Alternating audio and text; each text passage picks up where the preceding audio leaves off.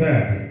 But every position that we hold on earth is supposed to be used as an altar to extend the kingdom of God.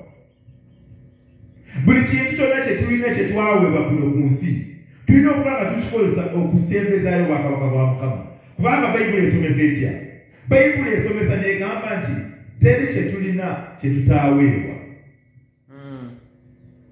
There is nothing that we have that was not given unto us. Which means every position we have, you might be having a position in government or in a big office. How do you use that position? The Bible is saying, present your existence or your bodies as a reasonable sacrifice, as a living sacrifice, holy and acceptable unto God, which is a reasonable service. How have we used our positions here on earth?